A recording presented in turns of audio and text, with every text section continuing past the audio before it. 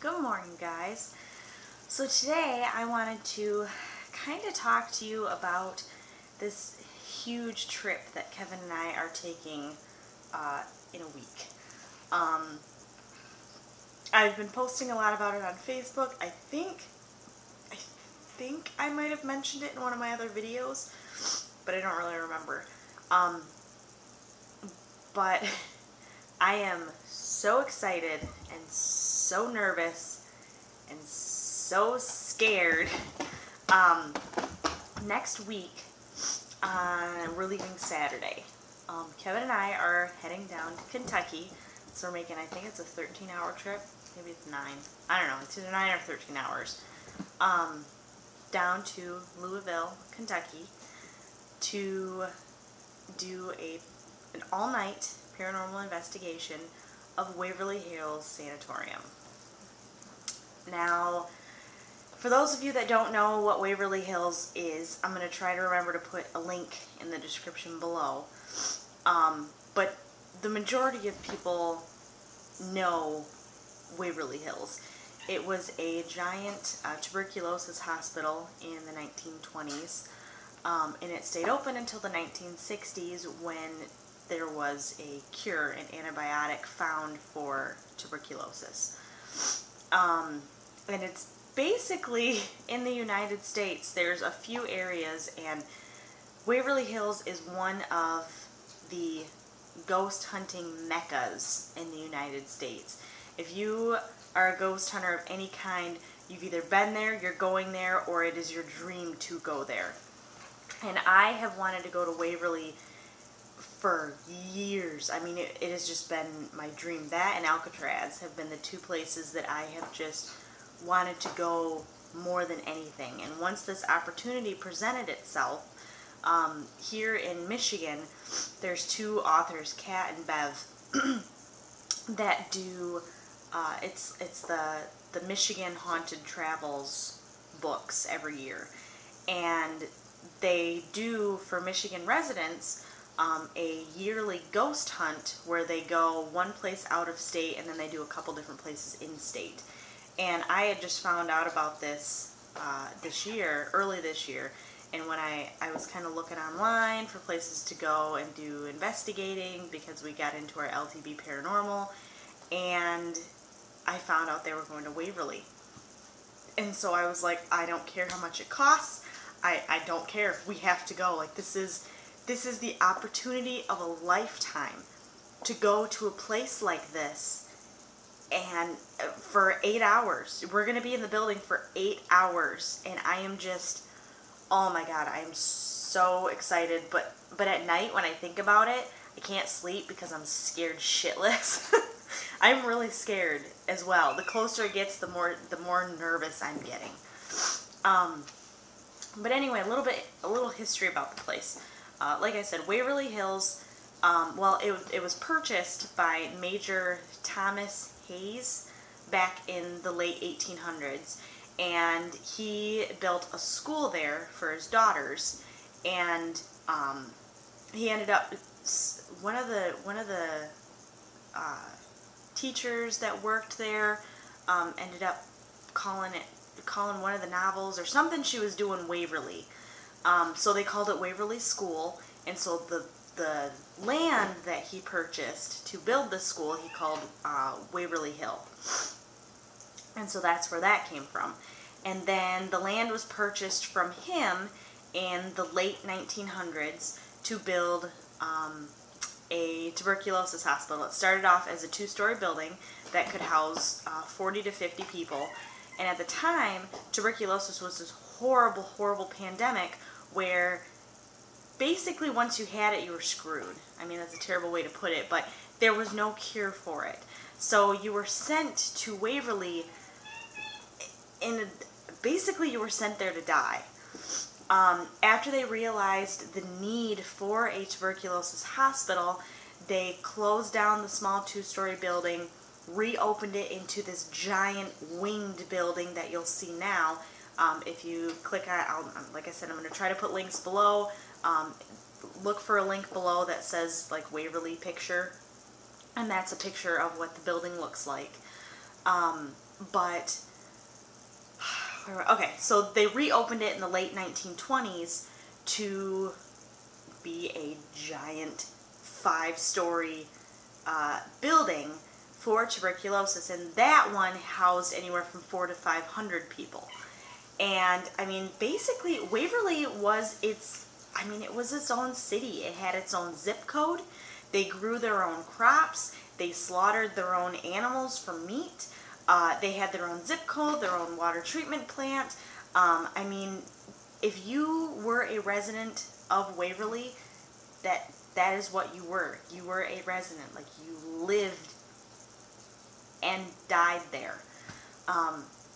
You know, if you were in the outside world and you came down with tuberculosis, you were sent to Waverly, and you pretty much knew going in that you weren't going to come out. And so there was actually a point in time where so many people were dying from this disease or this virus, that people would die a person a minute at Waverly. And so people were constantly coming in and going out. And so in order to keep morale up, like I said, it's a 5-story building. In the basement, there's the morgue. And they had something called the death tunnel, or the body chute. And it's this 500-foot tunnel in which they would roll the bodies down when you died. They would take the bodies down this tunnel and then outside to a hearse waiting below to take the body into town, because they didn't want people seeing how fast their, other patients were dying. They didn't want people to lose hope and morale to decrease. So that's another place in Waverly that a lot of people go to. It's the death tunnel. It's right off of the morgue. And I mean, so in the 1960s, it was shut down because there was a cure. It was, I totally lost it. But there was a cure found to actually full-on cure the disease. So it was given to the patients that were left. The place was closed down and quarantined. And then it was reopened for another medical center. But that was closed down by the state in the 1980s.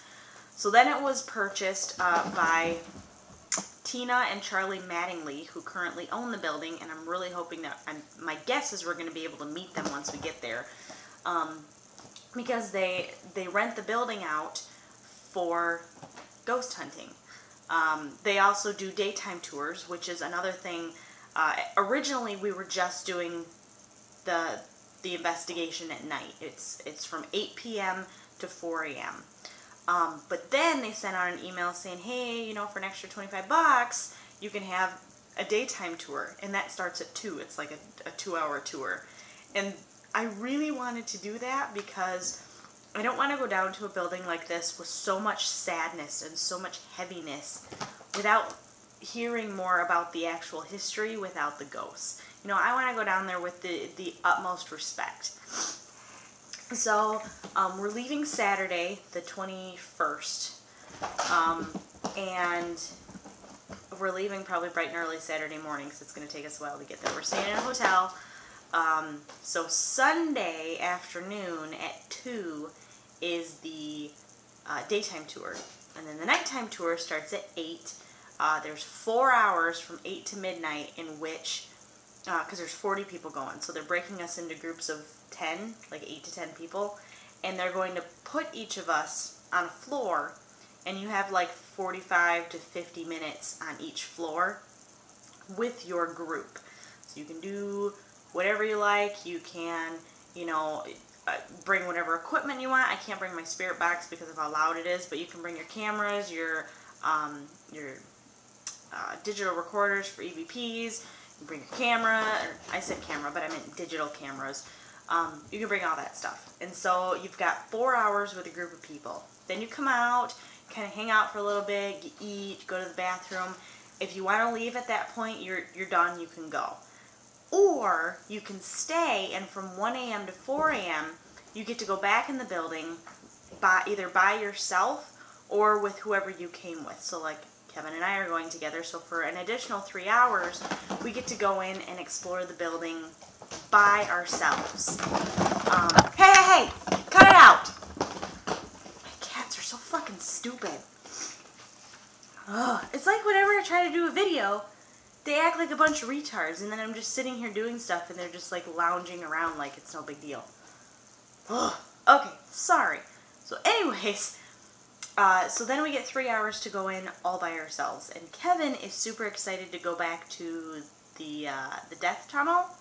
I am not so excited to go there. There's a lot of different places that, like, there's room 502 on the 5th floor, in which they say that a nurse committed suicide because she was with child, and at that point in time, if you were with child and you weren't married, you were basically shunned by society, and it was rumored that she had caught tuberculosis, so she hung herself from, some people say from the elevator shaft, and some people say from the actual door frame of room 502, but it's supposed that she is in room 502.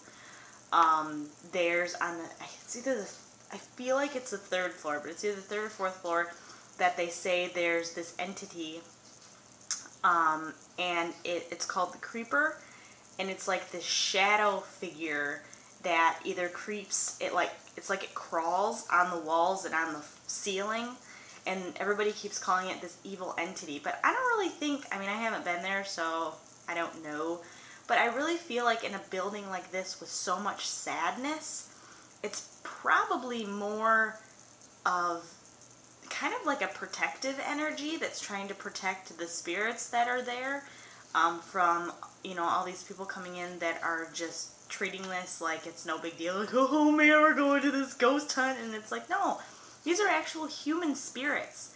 These are human souls that are still here because that was where they lived. That is where they lived and died because of this disease. And so, you know, to go there and have no respect for that whatsoever, that's probably what that thing is just all of this energy built up into a thing to basically scare people. And I mean, I hate when people go into a place and they're like, oh, this thing's evil. You don't know it's evil. I mean, in a place like that, yeah, there's some stuff that happened. I mean, they did experiments on people because they couldn't figure out how to cure tuberculosis. So, like, they would go in and they would deflate people's lungs, to, like, the lung that had the tuberculosis in it, they would deflate it to see if maybe it would stop it spreading. People would end up with disfigured and with horrible scars, and most people didn't live through the experiments that they performed. So, it's not saying that there wasn't hurtful things that happened there, but I don't think that it was a place of evil. I mean, the staff was so helpful, and I mean, that was their home. So it just upsets me when people are like, oh, it's this place of ultimate evil. It's like, no, it's not. It's a place of extreme sadness. And for people that don't go there with the utmost respect, I hope the Creeper gets your ass. But anyway, so there's all kinds of stuff. I mean, Ghost Hunters have been there. Ghost Adventures has been there.